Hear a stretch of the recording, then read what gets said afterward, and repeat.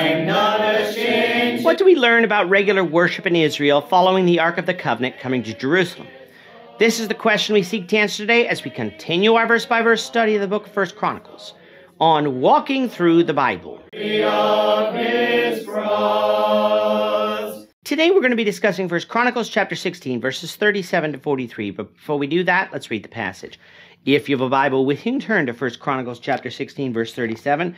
But if you don't have a Bible, don't worry, just follow along with us on the screen. The version that we'll be reading from is the New King James Version.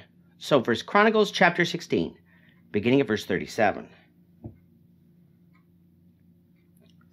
So he left Asaph and his brothers there before the ark of the covenant of the Lord to minister before the ark regularly as every day's work required, and Obed-Edom with his 68 brethren, including Obed-Edom the son of Jeduthun, and Hosa to be the gatekeepers. And Zadok the priest and his brethren the priests before the tabernacle of the Lord at the high place that was at Gibeon, to offer burnt offerings to the Lord on the altar of burnt offering regularly morning and evening, and to do according to all that is written in the law of the Lord, which he commanded Israel. And with them Heman and Jeduthun and the rest who were chosen, who were designated by name, to give thanks to the Lord, because his mercy endures forever. And with them Heman and Jeduthun to sound aloud with trumpets and cymbals and the musical instruments of God. Now the sons of Jeduthun were gatekeepers. Then all the people departed, every man to his house, and David returned to bless his house. Chapters 15 and 16 have been detailing to us how the Ark of the Covenant came to Jerusalem. Of course, this was the successful attempt, as chapter 13 chronicled for us the unsuccessful attempt that resulted in the death of Uzzah. The ark was placed not in the tabernacle that Moses made, but in one that David had erected in Jerusalem, while the rest of the tabernacle was still at Gibeon. We noted that David must have done this with God's approval, otherwise it is safe to conclude that God would have struck someone else dead for their disobedience. But we don't read of God's authority. True. But we don't read of every command that God ever gave Israel either, though from the results we know God gave the command. Remember, this was the time of the prophets, the time when God spoke directly to man. We do not have every prophet's prophecy, but we know they spoke. Nathan was a prophet at this time, and so it is very likely that God used Nathan to communicate this to David. Whatever the case, the ark is now in Jerusalem, a momentous occasion for Israel and for David, for now that which represented the very presence of God was now in Israel's capital, and God was able to be worshipped in its presence. And that's exactly what we've been covering the last two lessons through the psalm that David wrote for Asaph to sing in the tabernacle in Jerusalem. It was a psalm of praise, honor, and glory for the faithfulness of the one true God of the universe, as well as a psalm of thanksgiving for all that God had done for Israel and for David up until that point.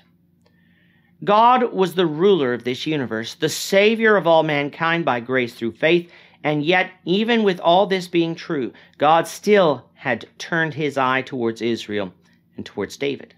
He had blessed them just as he promised Abraham, Isaac, and Jacob that he would. He had fulfilled every last promise that he made to them. And his work was still not done, because the Messiah was still a promise that as of yet had not been fulfilled. David recognized all of this and contrasted God's power with the lack of power of the idols that other nations worshipped, with the idols that Israel had a habit of worshiping as well. Things just couldn't compare. Those idols were nothing. They accomplished nothing, and the hope that people placed in them was useless. On the other hand, God was alive. He was powerful. He was in control, and he was one who kept his word.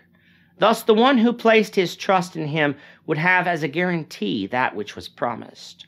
For us today, we often can slip into the mindset of doubting God.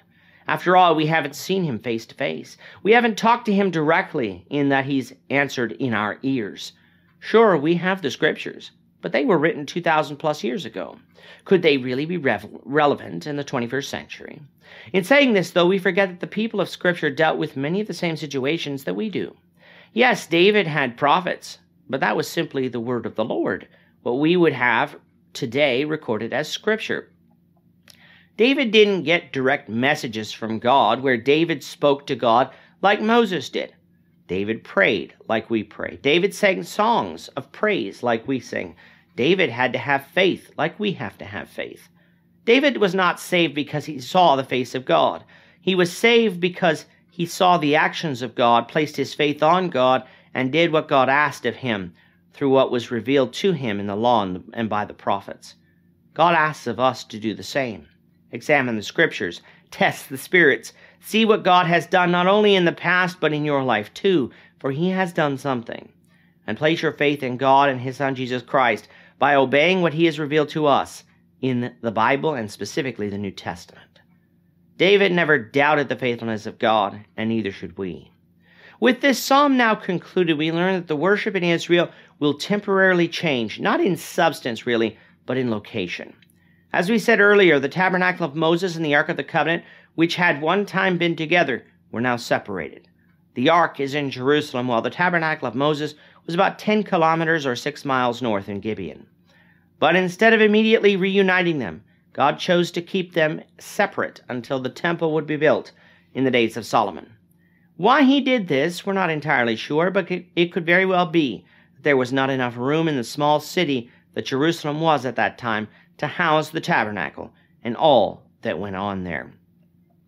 Regardless, Asaph and his brethren would minister before the Ark of the Covenant in Jerusalem, with their jobs being singing in worship. And even though it is not mentioned here, it is also likely from our study of 2 Samuel that Abiathar, who was also high priest, was in charge of supervising everything here, so as to ensure that the proper order was maintained. As Asaph was not a priest, though, that meant that he wouldn't be offering any sacrifices, nor were sacrifices offered in Jerusalem, save perhaps on the Day of Atonement. Those sacrifices would be offered where the altar of burnt offering was, which was at Gibeon. Zadok the high priest, as well as the other priests, would minister there. Others among the Levites would also serve as gatekeepers and in other functions in both tabernacles, ensuring that the regular worship of Israel, though for a time irregular until the temple was built, was maintained according to the will of God. Speaking of the temple, in chapter 17, we're going to discuss David's desire to build it and what God's response to that will be. So we hope that you will turn for that. With that, our time is up for today. The Lord willing, we hope you'll join us for tomorrow's discussion of 1 Chronicles chapter 17, verses 1 to 15, as we continue our walk through the Bible, one verse at a time. Thank you for watching today's episode.